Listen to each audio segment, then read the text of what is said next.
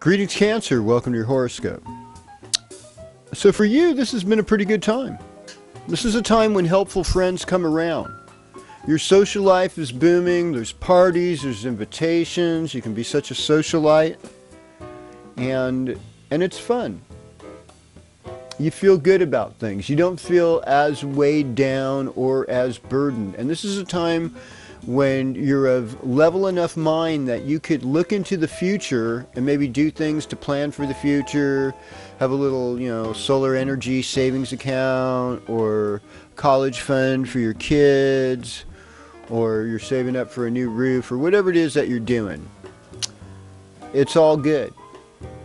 And you have an ability to do that at this time, Cancer, and so I wouldn't neglect that.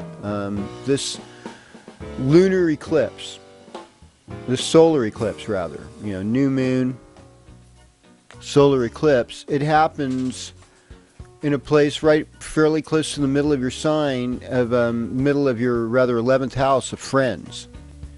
And so take advantage of good people that want to help you. There's nothing wrong with that.